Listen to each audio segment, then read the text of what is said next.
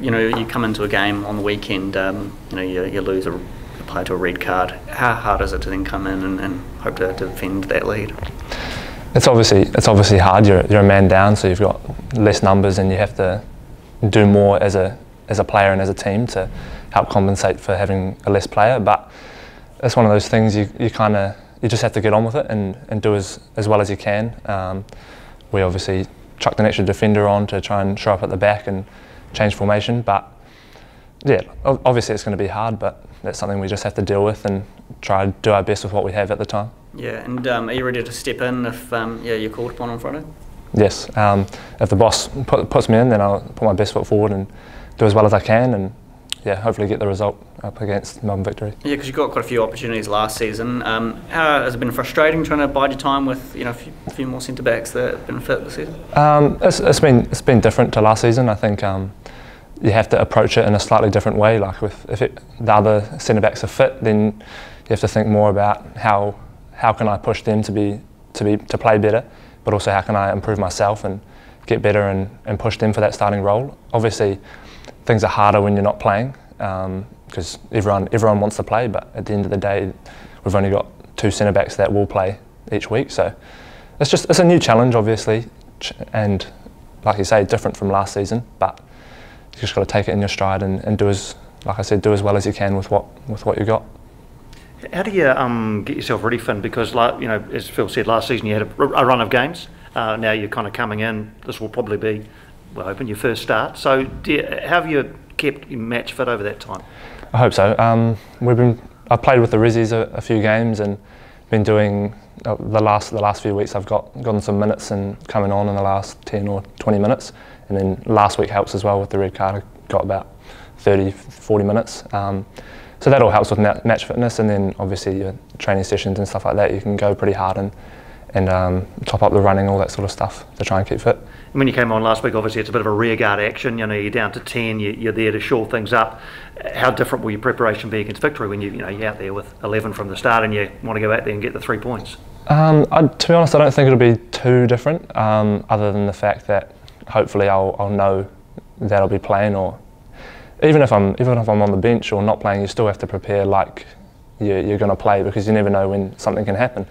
When Scotty pulled up before the Brisbane game, that was only a day before, so I had to be ready to go and then ready to actually come on when 24 hours before that I wasn't thinking I'd be travelling to Brisbane. So you have to always be prepared, and that's the only thing you can do, to be honest. Is that a challenge though? Because as you say, there's some good centre backs at the club, you included, but you've had to bide your time. Is it difficult to prepare as if you're going to play when earlier in the season there's 95% chance you probably won't be?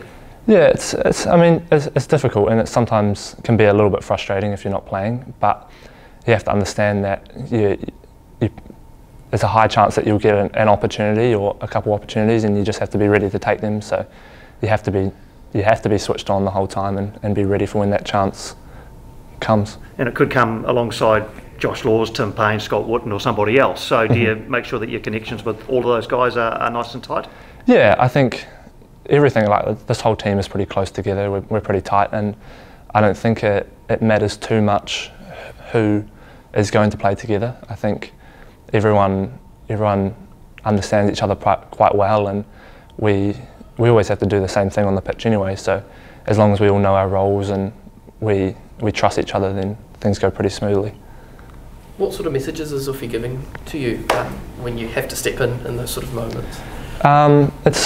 It's kind of just do what you know you can do. Like if I played a bit last season, he hopefully trusts me to take the role and play and be myself and that sort of stuff.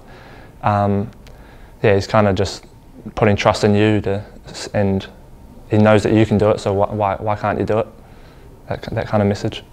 And I guess you've got a few more experienced players ahead of you, but what's the learning experience been like? What have they sort of been teaching? What are sort of messages that have been coming through to you?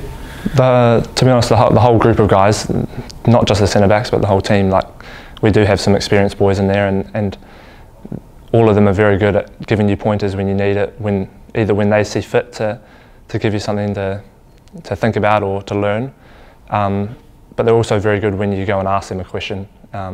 they'll explain things and put their arm around you basically, and help you out. There's a wealth of experience there, and it helps a lot for the young boys.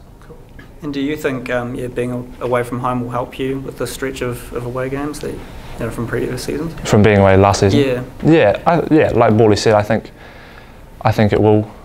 It's not too big a deal for us to go away now. We know what it's like to play away, and we've played a lot of away games. Basically, last year was every game was an away game pretty much. So yeah, there's not really any downside or excuse to it. We just kind of get on with it and play these away games and do what we can do.